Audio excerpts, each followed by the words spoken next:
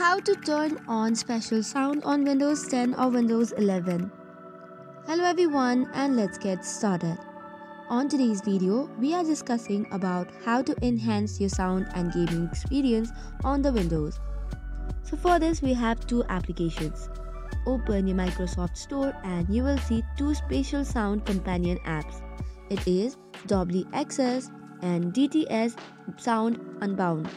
So first of all, you can download any of this application for free from the Microsoft Store. And once that is done, go to Settings. Now tap on System and then go to Sound. Once you have opened the sound system, scroll down a bit and you will see the option of all sound devices. Select on your output device or speaker and then scroll down to the bottom. Here you have options of Spatial sound.